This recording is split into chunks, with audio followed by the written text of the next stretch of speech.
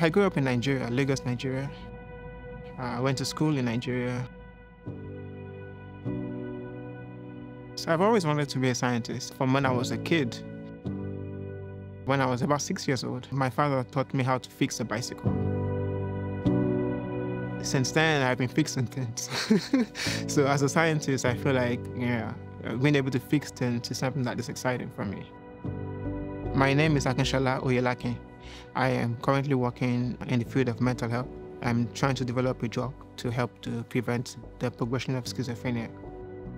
I worked on a group home and I saw firsthand the effect of antipsychotics, and learning that these drugs actually do not help people with schizophrenia made me think that there has to be a better way. And so when I got the opportunity to apply to the INVENT program, I felt like it was time for me to try to do something about it. Would RNA sequencing or RNA-scope help us? I chose this program because of the mentorship, the excitement that they had, and their willingness to really help me succeed.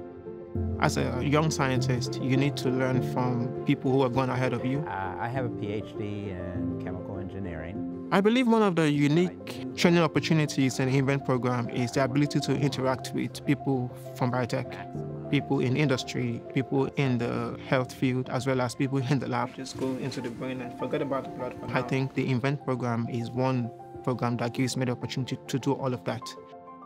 I do not believe that I can get this kind of training anywhere else. I hope to use all of the skills and training that I get here to work in biotech. Ultimately, I want to go back to my home country, Nigeria, to set up a program similar to this kind of program so that scientists in my country can also be well trained to do research that would make an impact.